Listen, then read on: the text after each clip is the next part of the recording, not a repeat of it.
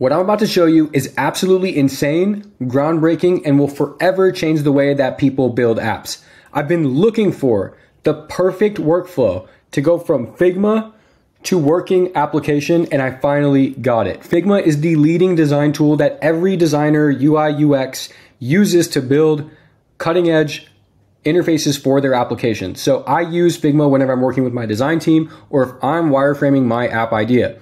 So what you see here on the screen is a real UI UX design that I got from my design team for our custom Ambitious Labs learning platform. We're building a brand new AI-enabled learning platform for our builders to use AI to go from idea to launching their app into the store. For those of y'all who don't know, Ambitious Labs is a venture-backed ed tech company, and our vision and mission is to enable everybody with the skills that they need to launch their app ideas. So we're not just a Flutter Flow course. We're not just a no-code course.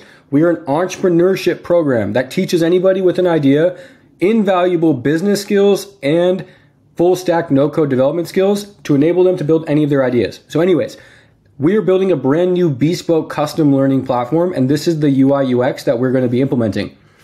And finally, I found a no-code tool that I think I'm 99.99999% confident this is the no-code tool that we're going to use to build our learning platform. And it is called Weweb.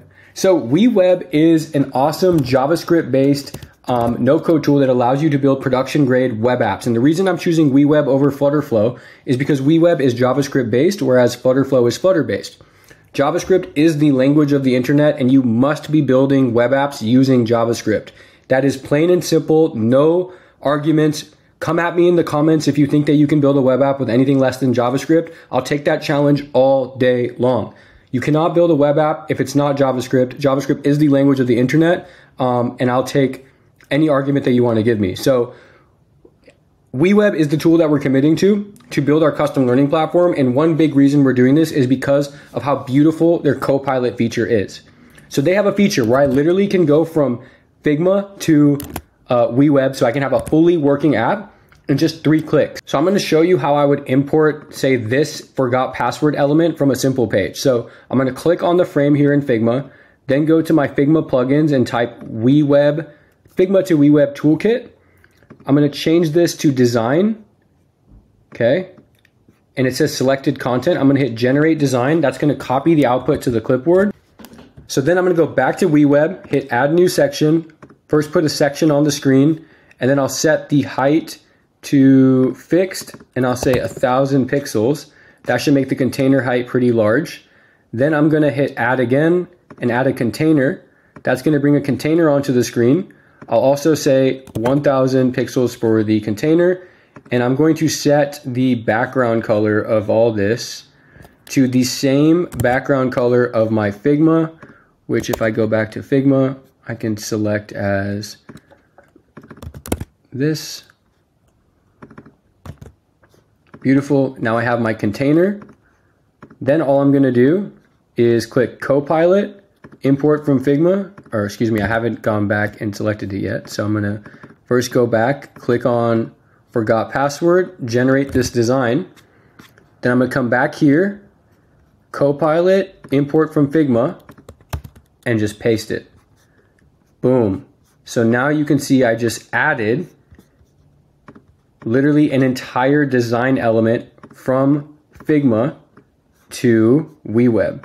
So right now it seems to be having some alignment issues, but that's totally cool. I'm going to click on the container and I'm going to set the alignment to middle. It seems like there is some alignment issue here, but that's totally fine. All I got to do is come to the parent container, align that to the middle, and then I can click on the parent container again, align it to the center. And as you can see, I didn't quite pull in my icon as I wanted, but that's totally cool. I can just go back to the main image here, export it, click export featured icon, export this out, and then all I got to do is change the source of it right over here in Weweb. So choose image, upload new image, go downloads, featured icon, upload all, click on it, and boom. In just a couple minutes, I went from Figma to Weweb, and I have a fully functioning app. And as you can see, these are real buttons, real input fields. These aren't just images that are copied from Figma and brought over to a no-code tool. This is absolutely game-changing, and I think that Weweb is absolutely crushing it when it comes to the workflow integration. And this is one reason that I'm super excited about Weweb. So if you're building a web app, Weweb definitely seems very promising. I'm excited to continue exploring it, but we are going to be using Weweb to build our learning platform. So super excited for what the future holds. If you're exploring web apps, if you're exploring building a SaaS, I think Weweb is onto something, and their pricing is a lot better than most no-code tools out there. I'm a huge advocate. So yeah, thanks for watching this video. I'm excited to see what y'all come up with. Leave a link in the comments if you've tried Weweb. If you're exploring other tools, we'd love to hear more about y'all. Take care.